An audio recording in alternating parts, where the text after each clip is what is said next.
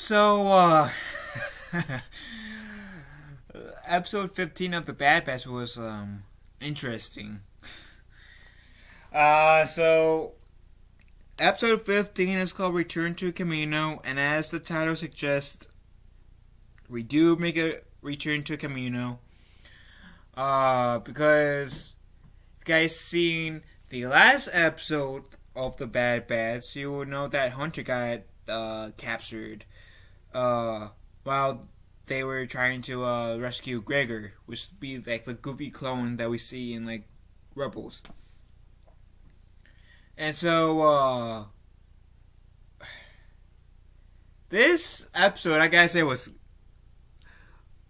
out of all the episodes since like episode 1, felt like the most Star Wars in this season. So pretty much, while Crosshair was taking Hunter to the training center, because essentially that's where he goes. Hunter realizes that all the Kaminoans and the clones are pretty much nowhere to be found. That the only clone that can be found on that planet is Crosshair. So Crosshair or Hunter says they're taking out everybody off world, and then Crosshair says, "Why do you care? You left." And we see throughout the episode that Crosshair finally decides to tell the Bad Batch in general why he is targeting them. But before I get to that point, I want to rewind a bit, because the Bad Batch, the ones that are rescuing Hunter from Crosshair and the Empire, they are going on Kamino, going to this space that Omega tells them that is only activated if they're like extremely close to the water.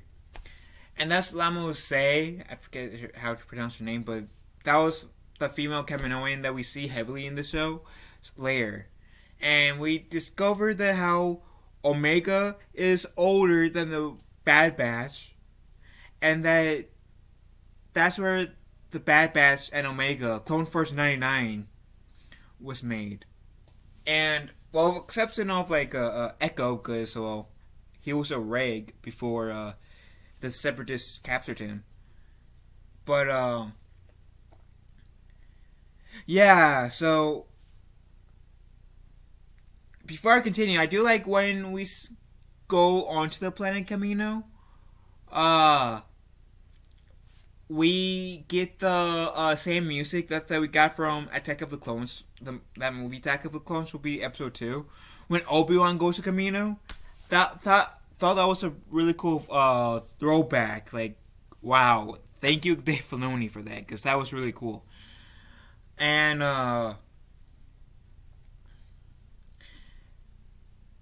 we got like the hint of the music in like one more time after we land on Kamino. So the Bad Batch were saying,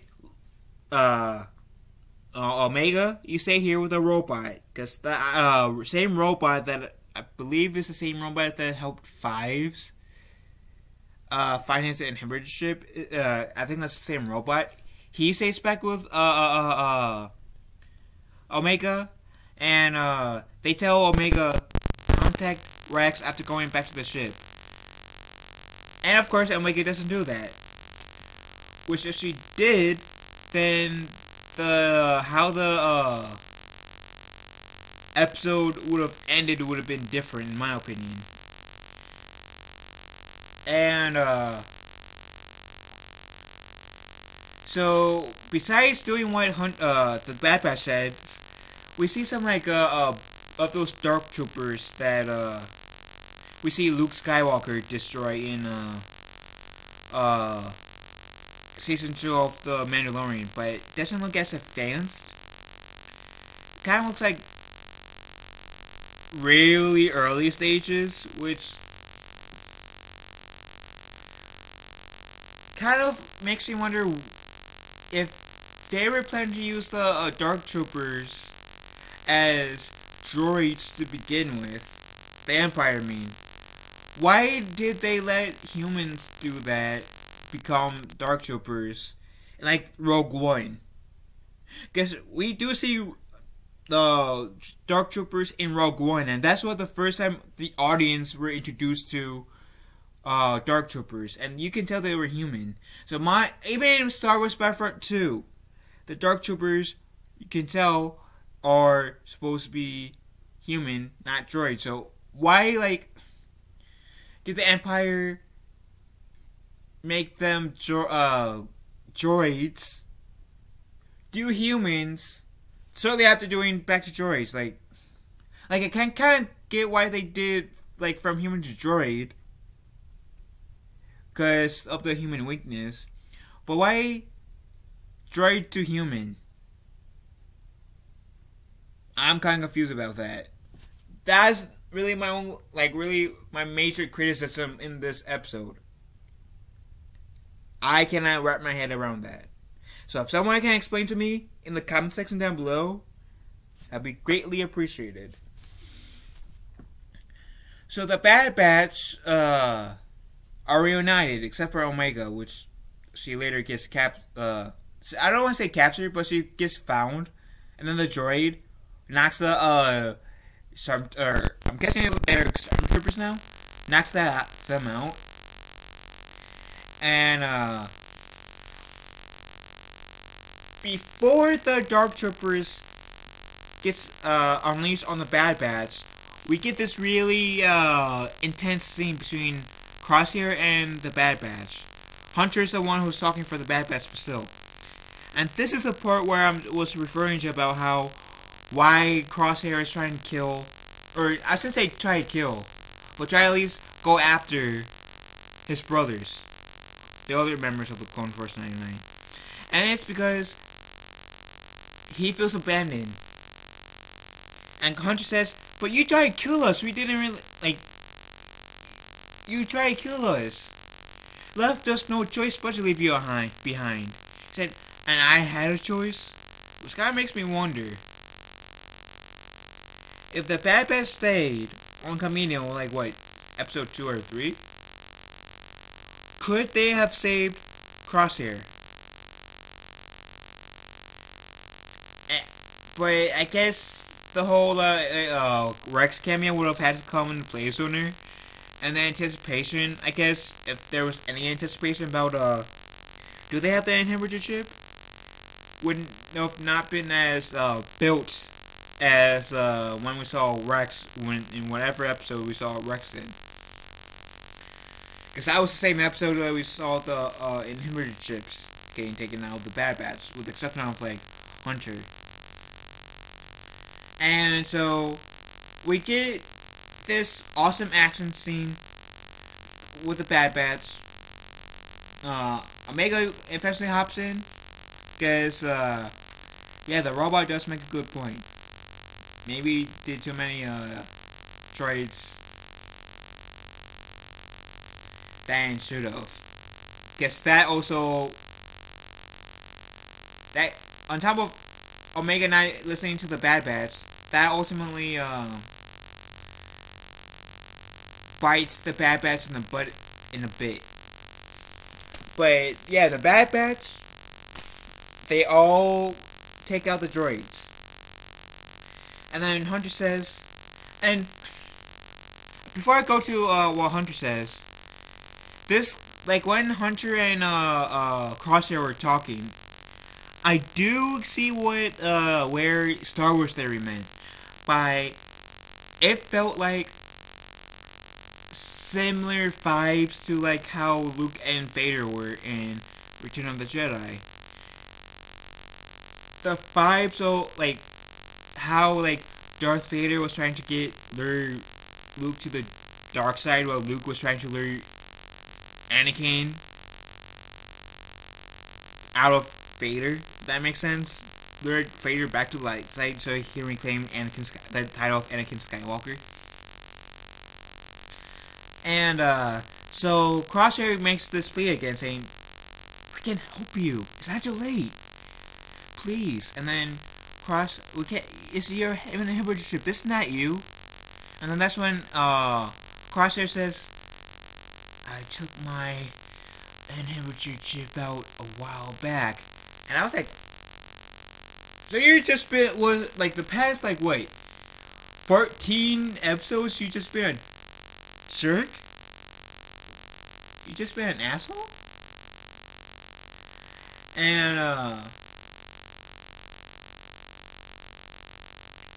so like I was like blown away with that. And then Hunch has to like stun Crosshair because Crosshair is about to kill him, and they try to escape, taking Crosshair with them. But this is where the Empire starts blowing up the cloning facility, and the music, like, oh shit, the music, it just got real up in here. We're not seeing it right on the screen. We're not seeing it right on the screen. Like, if what we see on the screen isn't any hint, the music definitely, like, holy shit. And that's pretty much once the episode ends. Debatedly, this may have been the darkest episode since like the first, maybe the second episode. And this episode felt, outside of the first episode, felt the most Star Wars like, in my opinion. And this is this episode is really interesting, and it's part one of the season finale. Next week's episode is part 2, and then I've heard there's going to be a season 2 that's coming out next year. So I'm very much intrigued with how next week's episode is going to happen. I wonder if Crosshair will truly switch back and join his brothers in the fight against the Empire, or if he's going to try to kill his brothers, and by doing so, they will have to kill Crosshair. Or will Omega get killed in the Crosshair? Who knows? But one of the Bad Batch, I believe, like members of the Bad Batch, I do believe will die at the end of season 1. If they don't, I'll be so surprised. I'll be so surprised. But that's just me. Anyways, that's my thoughts of the episode. Outside of the whole Dark Trooper thing that I mentioned, I really have no criticism towards this episode. So, and this definitely makes me intrigued for next week's episode. So, what do you guys think about the Bad Batch episode 14?